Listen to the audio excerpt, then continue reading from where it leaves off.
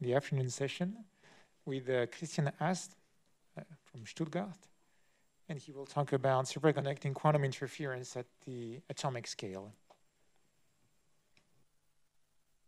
Okay, can you hear me? Yes, thank you. So, please point it more towards there. I think it's got some connection problem, and the receiver is down there. Not really. I'll try changing slides. I can. I'll just stay here. Okay, sorry about that. No worries. Okay, let me see. All right, so yes. Thank you for the introduction, and also thank you to the organizers for the kind invitation to present our research here today. Yes, so I want to talk about superconducting quantum interference at the atomic scale, which we investigate using scanning tunneling microscopy. So in a way, this technique is quite a bit different from what we have heard in this workshop so far, but there's also very distinct similarities because in the end, an STM is no more than a tunnel junction. Okay, before I start, I want to acknowledge the people who are involved.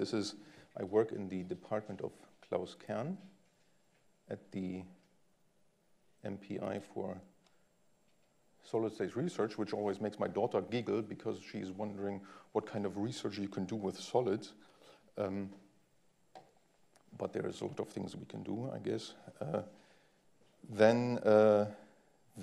Most of the work that I present has been done by Sujoy and Haunan, and some of the work also by Piotr.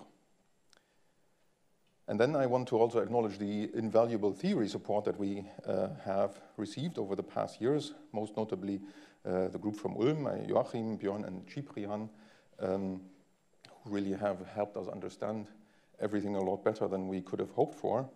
And also Carlos and Alfredo from Madrid.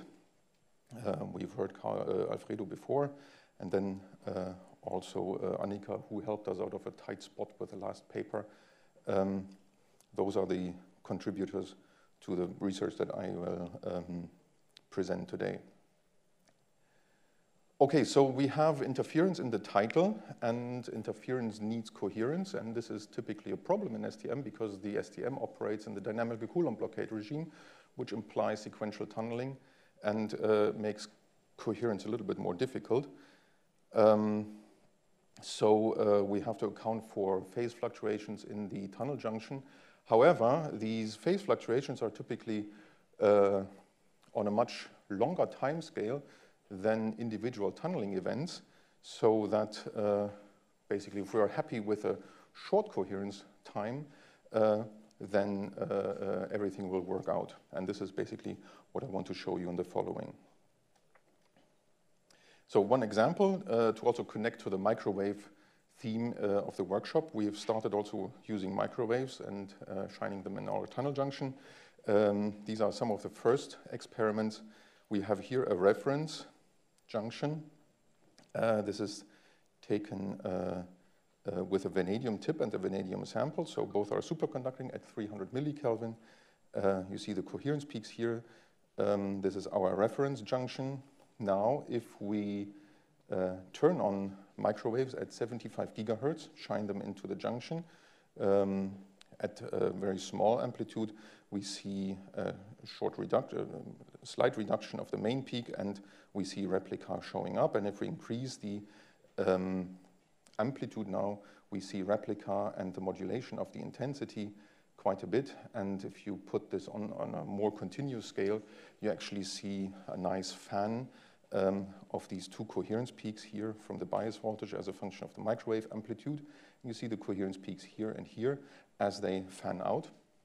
And now you see the modulation of these peaks here, and these are actually indications of coherent interference of the tunneling electrons with the microwaves.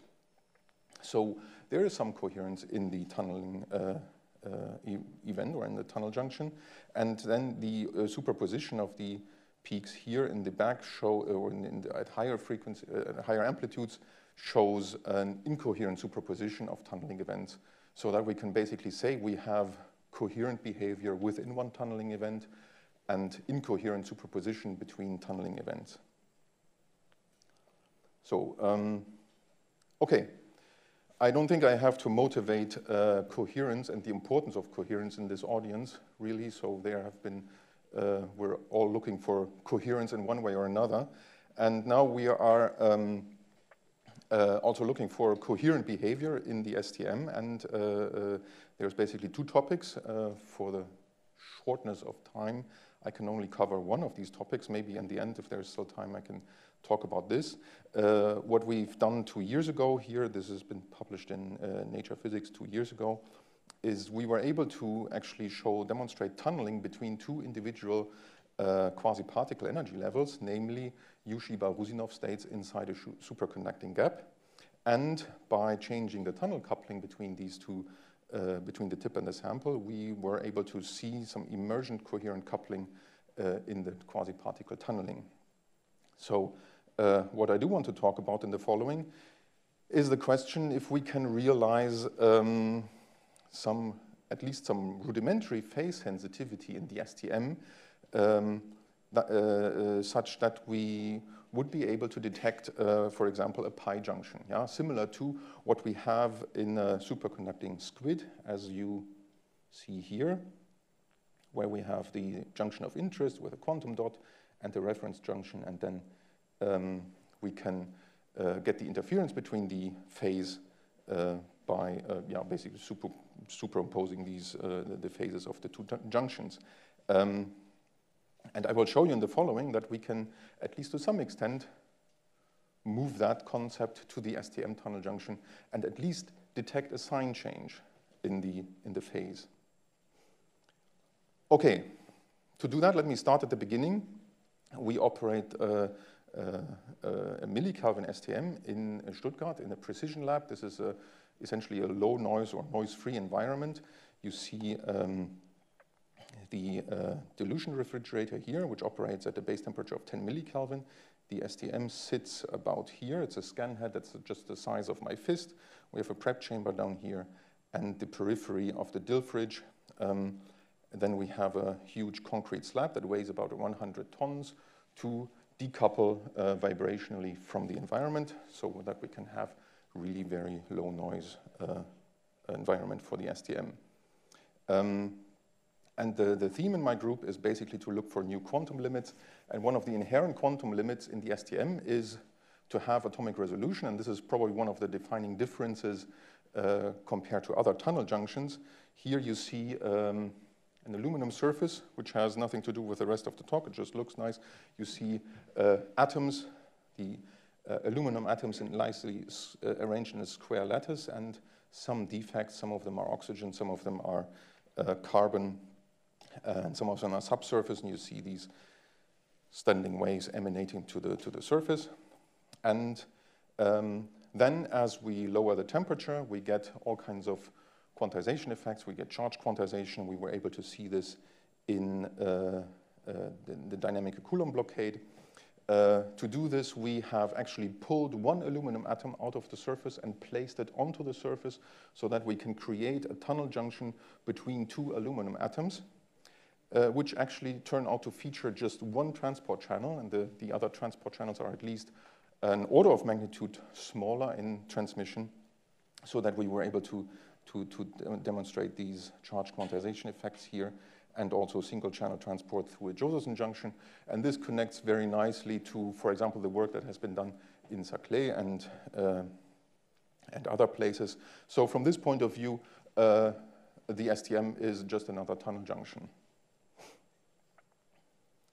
Okay, so how do we create a pi junction? Let's start out with a quantum dot. We have a quantum dot that is connected to superconducting leads here, and now if we place a single spin onto a quantum dot, then, well, the short version is we exchange the fermionic operators across the junction, and then we create a sign change which leads to a supercurrent reversal. So in the STM, we basically have a very asymmetric quantum dot, if you will, because we place a magnetic impurity on the tip or on the sample, and this is usually strongly coupled to one side, and then we have the tunnel junction here on the other side. Yeah?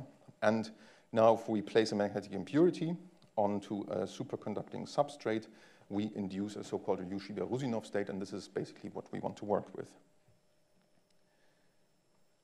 So what happens now? We have a clean superconductor. The density of states features a BCS gap. We have a vanadium substrate, for example, and we see coherence peaks.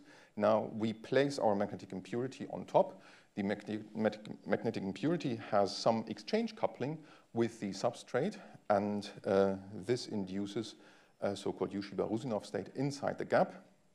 So the Yushida-Rusinov state is a Bogoliubov quasi-particle, which is a superposition of electrons and holes. And if you plot that in the density of states, you project this Bogoliubov quasi-particle onto the electrons and holes. And this is why you always see two peaks at plus minus the energy inside the gap here. And what I would also like to point out is that the coherence peaks are actually suppressed. Yeah? So this will become later on important. Just as a comment now that you see this here. Okay, so what happens now?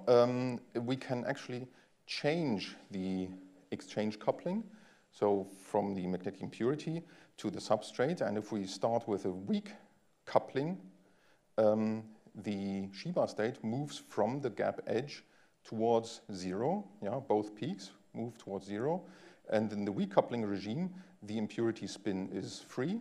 So that the total spin of the system is the impurity spin, in this case of spin 1/2, and the superconductor has a spin 0, so we have a total spin of 1/2. Now, across zero here, we have a quantum phase transition. The ground state changes. You can think of it as a Cooper pair breaking and then occupying the Shiba state, so that in the ground state, the Shiba state is now occupied, and in the excited state, it's empty. But in the ground state now, the Cooper pair, the Bogoliubov quasi-particle that occupies the Shiba state now screens the spin such that the total spin of the system becomes 0. So, and yeah, now we want to investigate that with STM, so it's a local technique. We have a local perturbation, so it's an ideal technique to show that. There's a lot of work has been done starting in 1997 with Ali Asdani, for example, and then continue on later on. Katharina Franke has done a lot of nice work on that, and in the past few years, more and more people got interested in this work, and so did we. So, and our favorite superconductor to do this is actually vanadium. You see this here. We have a vanadium 100 surface with nice square terraces. But you see that the surface is not so nice and clean. We, for example, as in the aluminum surface, yeah, if you zoom in, you see an oxygen reconstruction. This is part of the preparation process. This is very difficult to get vanadium clean. However, we can turn this nuisance into a virtue, because it turns out that a few of these defects actually feature a very nice Shiba state, yeah, because they have a free spin. And the nice thing about these Shiba states, compared to, I would say, 95% of all other Shiba states that have been prepared so far, is that they actually feature a single Shiba state inside the gap that you can see here, and they are, for all we know, very nice spin 1/2 impurities. Yeah? So, which makes the theory behind it a lot easier to calculate.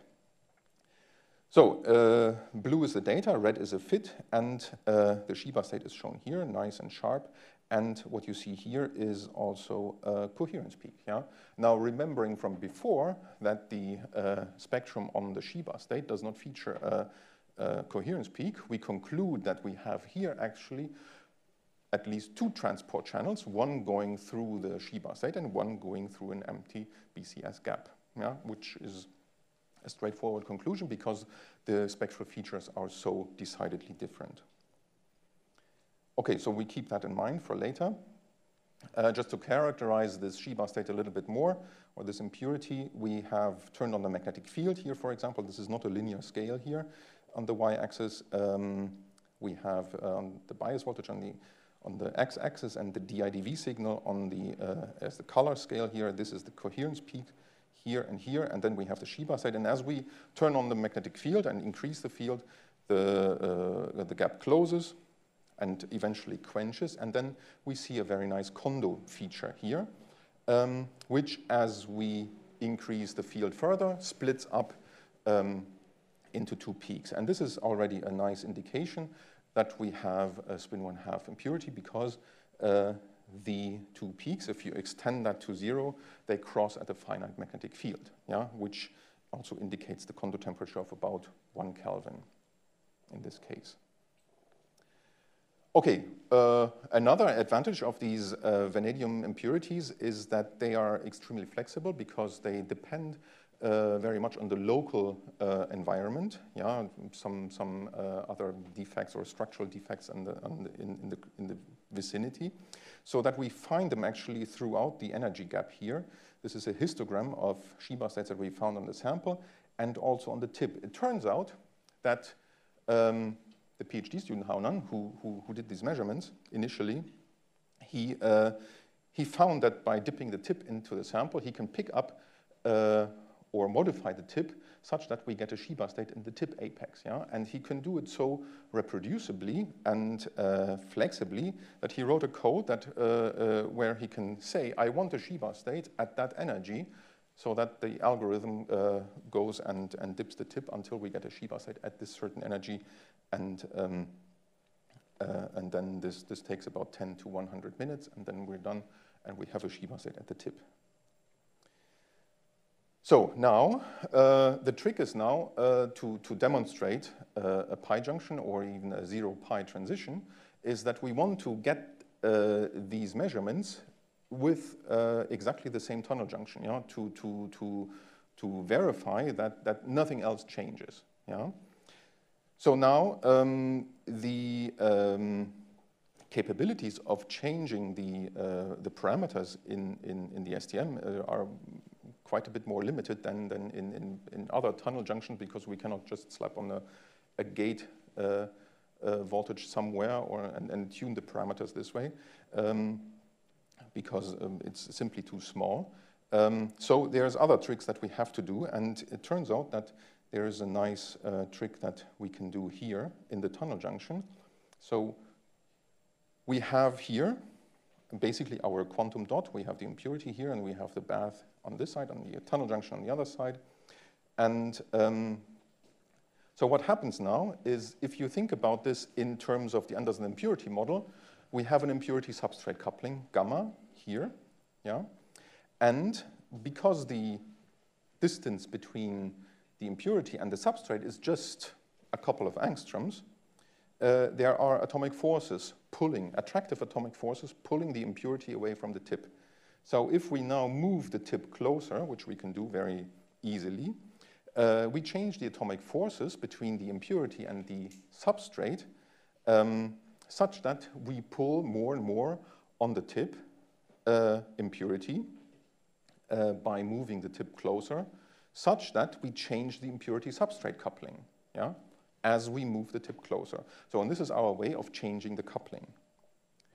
So this has been done. There's a number of publications that came out also from us in the past few years. So this is actually quite a general effect and well studied, not just on Shiba states, but in tunnel junctions in general. So, and now the trick is now to find an impurity that moves across the quantum phase transition while we are changing the tip sample distance, and we have to be able to measure the Josephson effect at the same time. Yeah. So, and luckily we found several such impurities, and what you see here is the collection of spectra where we have the bias voltage on the x-axis and the conductance, which is the tip sample distance, on the y-axis. And what you see here is the Shiba state here, changing energy on the left and the right, and moving through a quantum phase transition here. The Josephson effect in the center you cannot see because it's small. Yeah, we'll zoom into that region later. So now you see that the Shiba state moves and has a minimum here, basically closest to 0 and moves away. So it does not cross 0 because we have a superconducting tip and a superconducting sample, so that the 0 point is actually offset by the delta of the sample. Yeah. Okay, so now let's look at the Josephson effect. This is what the Josephson effect looks like in our STM. So we have dynamic Coulomb blockade, and we can actually describe this very nicely with the P of E theory. The spectrum looks slightly noisy because we are very far away, so the current is also not very strong here. We have just a few hundred femtoamps here, but now we move closer. Yeah, you see the conductance on the x-axis, and the spectrum from last slide is actually this spectrum, and then we move closer and we increase in amplitude. And you see a strange behavior already here across the quantum phase transition. The Josephson effect does not increase monotonically, but it actually even decreases a little bit. So we have to look at this a little bit closer by plotting the current maximum that you see here as a function of conductance. Yeah? In the dynamic Coulomb blockade regime, the whole spectrum is basically proportional to the square of the Josephson energy. Yeah? So we can just take the maximum and plot that as a function of conductance. Yeah, this is shown here in the blue trace here, and you see far away from the quantum phase transition here, we see a square dependence on the conductance here and here, and something happens across the quantum phase transition. Yeah, the quantum phase transition is here. You see red is the position of the Shiba state. Yeah, it has a minimum at the quantum phase transition, and then we move across here. So we can rearrange this a little bit. We take the square root to get rid of the square dependence, and then we divide by the conductance, and we get something that is reminiscent of the ICRN product. Yeah? And this basically results in a step. So we have a maximum here, then we move across the quantum phase transition, and we have a small value here. So I can tell you already here that this is due to a zero junction on the left side, which leads to a constructive interference between transport channels, and a pi junction on the right side, which leads to a destructive interference.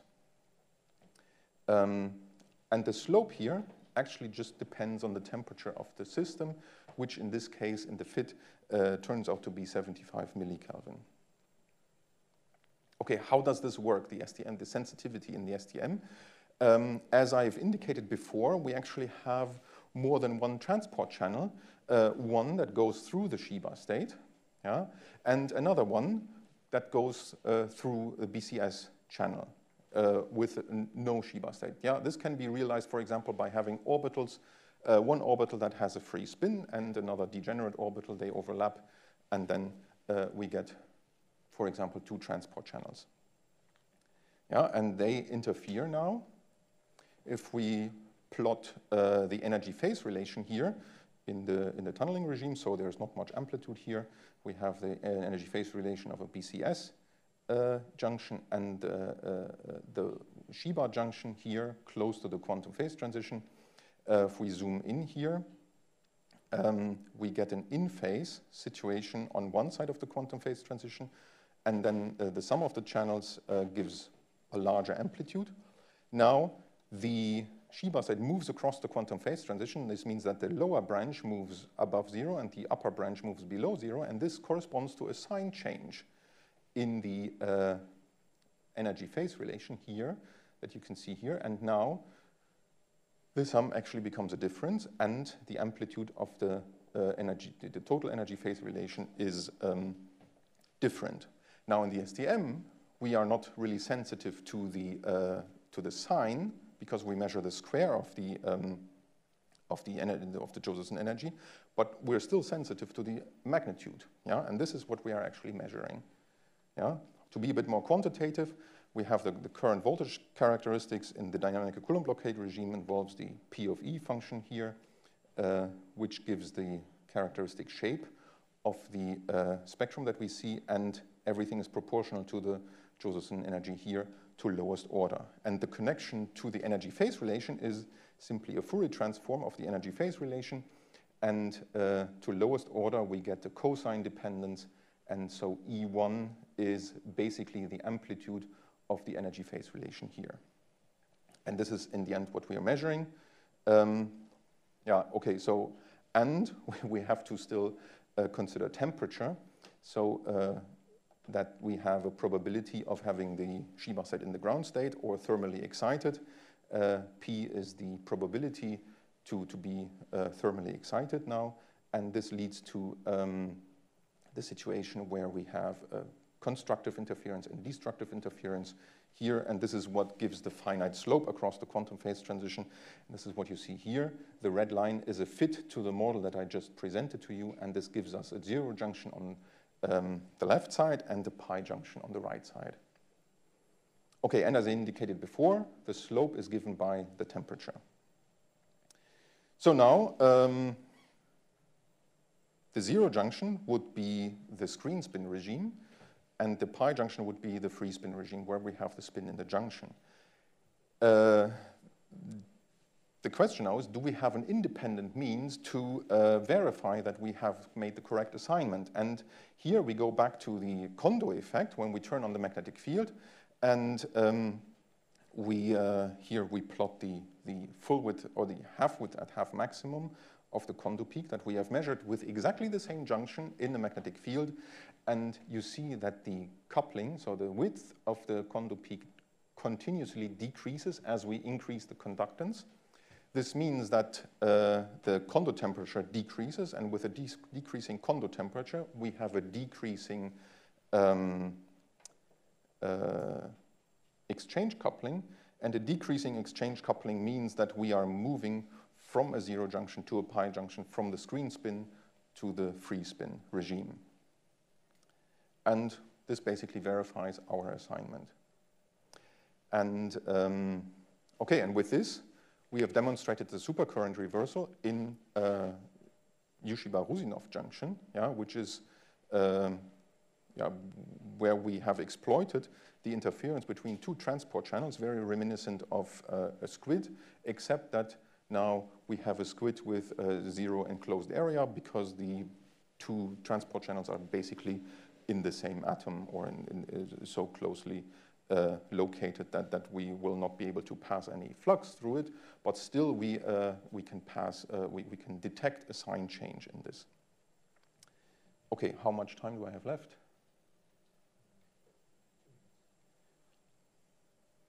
Yeah, okay, I don't know. I can show you just very briefly the tunnel junction, the Shiba tunneling. Yeah, when we do this with, we can do tunneling through individual quasi-particle levels. Yeah, by taking a Shiba state in the tip and a Shiba state in the sample. So very briefly, we have, this is an empty junction with coherence peaks. Yeah, we move over a Shiba state, we get the Shiba peak here and here. We place a Shiba state on the tip, we get a Shiba state. Now we take that exact Shiba state and move it over the previous impurity, and we get an entirely new feature inside the gap here. Yeah, you see this here, that this is an entirely new spectral feature, which is related to tunneling between two individual quasi-particle levels. Yeah, and this is basically the smallest tunnel junction that you can possibly create, because if you take any of these components away, the tunneling current is gone. Yeah, and this is you see here. Anything is missing, then the feature is gone. It is easier to see this feature actually as a current, yeah, because then it's a peak. Yeah, and if you zoom in, you see a nice peak, and this is actually a direct measurement of the P of E function. Yes, because the intrinsic energy levels are roughly 1/100th of the width of the P of E function. So we are basically mapping out the P of E function, and you see that we have zero current before and zero current after this, and so we basically demonstrate tunneling between two individual quasi-particle levels. So what we can do with this, just very briefly, we can plot, we can measure this as a function of conductance, so tunnel coupling, and we can plot the area of this peak. Yeah? This is a very unique situation that we can actually have access to the area, and this moves from linear regime to a sublinear regime, and this is basically the sublinear regime is an indication of coherent coupling, and the transition point here, yeah, linear, sublinear, indicates can actually be used to infer the lifetime of the Shiba state of about 48 nanoseconds. Now, in some ways, this is a large number. In some ways, this is a small number. We have done no optimization of the superconductor, so we are basically limited probably through quasi-particle interactions. This actually shows that this tunneling is actually extremely efficient and allows us to go to probably the largest tunneling resistance that we have ever measured of 22 tera ohms. Yeah, the set point is 0.18 femtoamps, and we can measure a peak of about 1.2 femtoamps. Yeah, here this is the Shiba tunneling one side, Shiba tunneling on the other side. Yeah, and this shows how extremely efficient this is because you're basically tunneling through two singularities. And with this, I conclude. Thank you for your attention.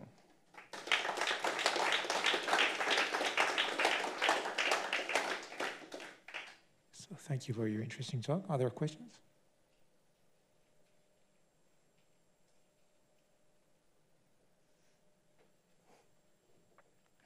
So this picture you presented in the first slides apply for classical impurities, this quantum phase transition, while in your case, if I understood properly, you are dealing with the spin 1/2, right? Yes. Do you observe signatures of quantum effects?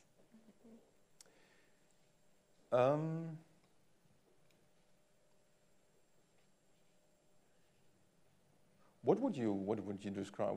What would be a quantum signature in your? I mean, somehow you translate the zero, the S equals 0 to the Kondo case. But Kondo is not exactly the same thing because Kondo is a true 1/2 model with the so we quantum, but while the other is classical. We use basically the mean field theory to describe everything. Yes, but it actually turns out that we do see signatures of residual Kondo coupling in the superconducting state. Yeah, this is we're quite certain of that. I don't have a spectrum here to show this, but it would be present here as well. But you would have to look at the current voltage characteristic. It's not visible in the differential conductance. Yeah, so you have to know what to look for, but it's basically there. And this in the end means that the spin is not entirely screened free in the free spin regime. Yeah, it's partially screened. But it's always fully screened in the screen spin regime because then the Kondo effect basically takes over. Yeah, but we haven't. I mean, the model works so well in this sense, but for what we are doing, it works nicely. But you're right; it can be refined to include the Kondo effect also in the superconducting state. Yes. Mm-hmm. Okay. Any other question?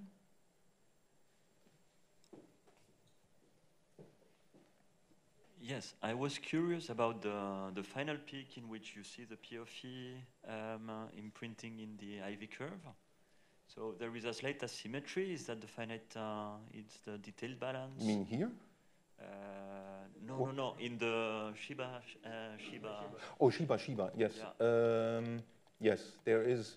If you look closely, there is a slight asymmetry. Yes, so and that's the detailed balance of your energy. That we attribute. So. Yeah, and what kind of environment do you have in order to have these? Okay, part of the environment is vacuum, yeah, which if you want to call it an environment, but the most dominant part is actually the tip in the junction acting as an antenna, yeah. Okay. And we see, it's not obvious in these, and I don't know if we can see this in the Josephson spectra here. No, I cut off too early. But if you move a little bit further out here, we actually see resonances. Okay, from the antenna resonances, yeah, and we can move them by changing the length of the tip and this by changing the length of the tip, yeah. So the tip is a lambda quarter lambda resonator or a quarter lambda antenna, like a monopole antenna, and we can model this very nicely, even quantitatively, yes. Okay. So that's probably the biggest contribution to the environmental impedance. Okay, we need to move on. Let's thank the speaker again.